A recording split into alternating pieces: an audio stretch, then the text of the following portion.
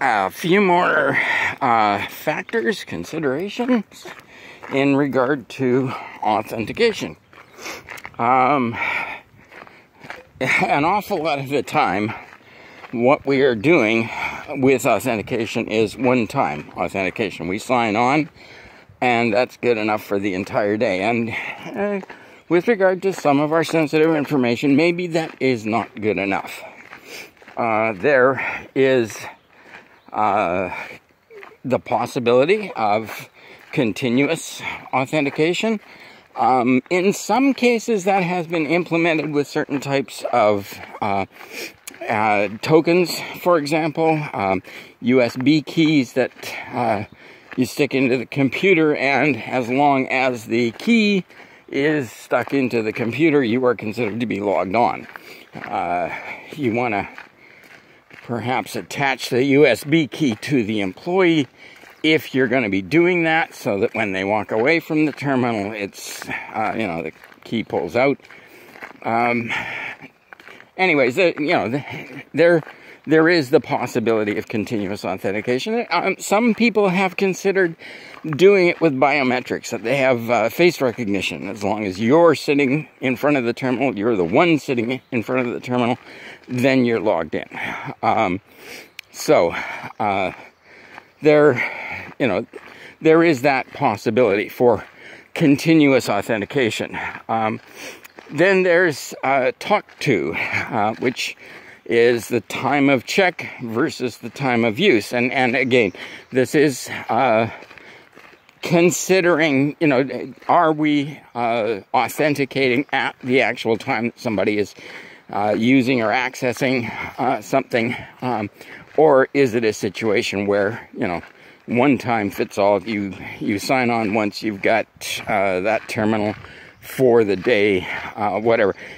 With our increasing mobile and remote work situations, you may want to consider additional factors, particularly when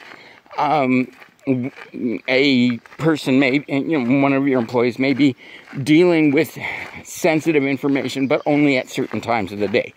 And so we will have situations where maybe they are signed on, but when accessing a sensitive resource, we try and ensure that there is an additional authentication that goes on for this additionally sensitive information or resource.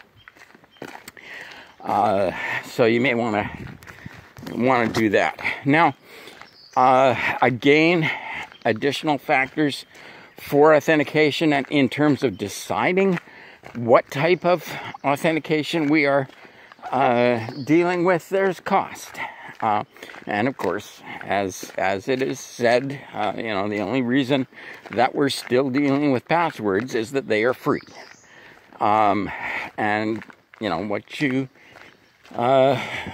pay for is what you get. So, we want to consider that. Do we want to equip everybody with USB keys as a continuous authentication feature, knowing that in many cases they will simply walk away from the terminal, leaving the key in place? So we've got factors for consideration there. There is the processing time.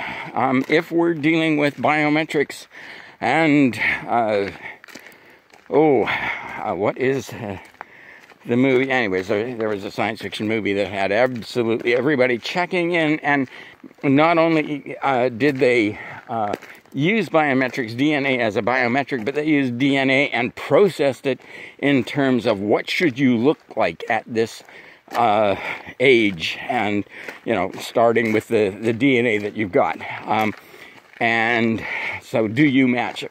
There kind of could have been a multi-factor authentication situation there, but the processing time, they had people in this movie walking through turnstiles to enter a workplace, and just, you know, walking through the turnstiles, getting a prick of their finger to get access to DNA as they did this, and you know, everything was just clicking along. These days, to do that kind of analysis to generate a phenotype from a DNA sample, you know, it takes weeks these days. So you know, there would have to be a considerable improvement in the processing speed and technology. So, you know, what is the processing time? What are we going to be using it for? What do we need? How important is this? You know, considerations here. Yes, it's accurate, but you know, do we need that? Can we afford the time to do it? The accuracy, and we have talked about the false positives and false negatives for these. Interestingly, and I probably should have dealt with this when we were dealing with biometrics.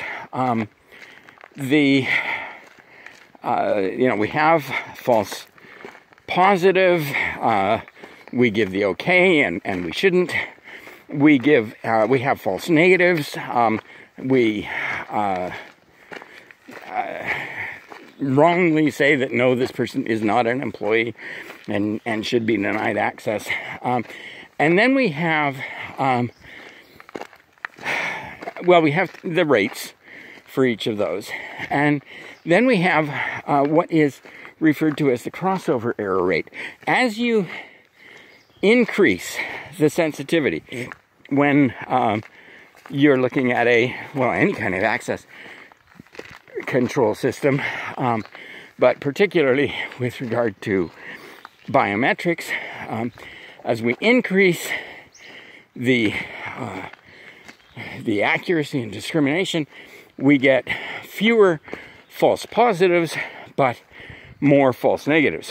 And those two curves, at some point, will cross over each other.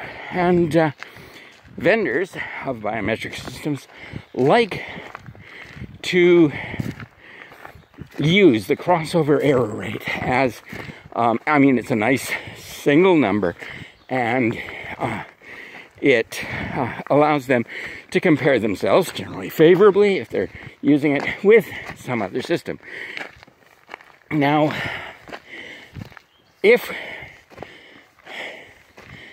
we're going to use that, be aware of what it means, and make sure that you're not just getting a single number, but in fact the curves themselves, because it looks very neat when you're just plotting two smooth curves against each other, but we very seldom find this in reality. And so we may have the curves with some jags in them, some well, maybe not exactly zigzags, but certain factors that will mean that sometimes the crossover point is not necessarily what we are going to use. And it's, when you think about it, it's easy to see that the crossover rate is not magical.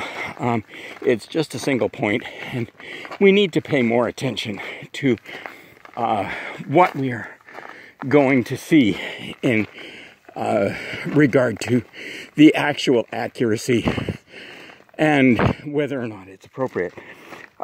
So we want to look at those false positive, false negatives, crossover error rate, but you know, pay attention to what they actually mean rather than just the numbers. There are some additional factors that we're dealing with, and some of them we've talked about before. The acceptance, again, you know, is this going to be okay for our users? And we've talked about, for example, the retina scanning, which people find very invasive, and the iris scanning, which they don't. How resistant is this to counterfeiting? Are we going to have a situation where, yeah, it's okay. We have, you know, a good way of detecting counterfeiting? Or is this something where material or pictures or imprints can be copied and then accepted as authentication? How much data storage do we require? And again, standard situations like fingerprints, we have standard means of data storage, but some of the up-and-coming biometric technologies may not have fully mature systems for doing the data representation, and therefore we may have to store fairly large amounts of data in order to use them. So that is basically a